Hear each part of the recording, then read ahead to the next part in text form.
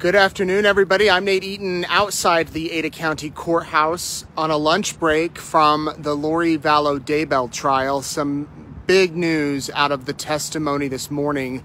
The medical examiner has been on the stand most of the morning talking about JJ and Tylee, their autopsies that were done, what was found as they did these autopsies, and he determined and announced that JJ died from asphyxiation from a plastic bag and duct tape over his mouth. We knew that JJ was wrapped in plastic and buried in Chad Daybell's backyard.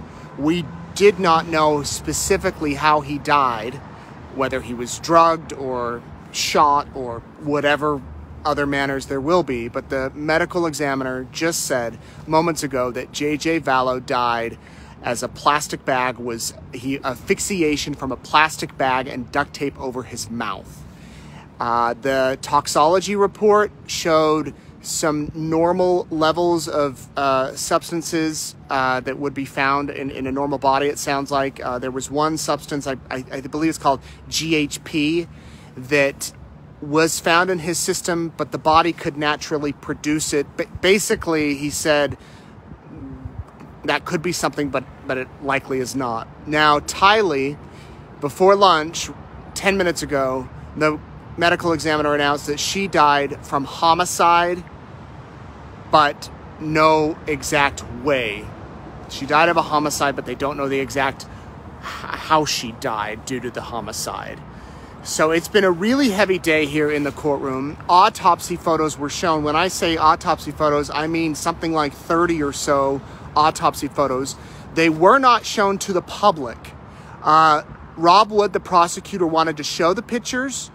The defense objected, said that it was too prejudicial. Boyce overruled them, and then the defense asked if they could be shown in black and white.